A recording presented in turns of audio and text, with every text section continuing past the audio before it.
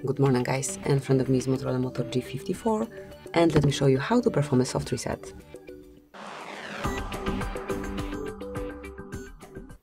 So basically all you have to do to force a restart of your device is to tap on power button and hold it.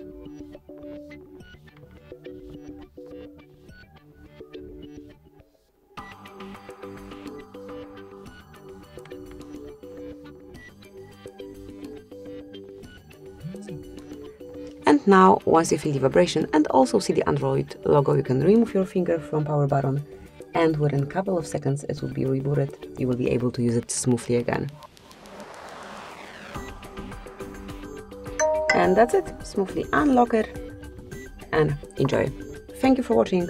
Please subscribe our channel and leave the thumbs up.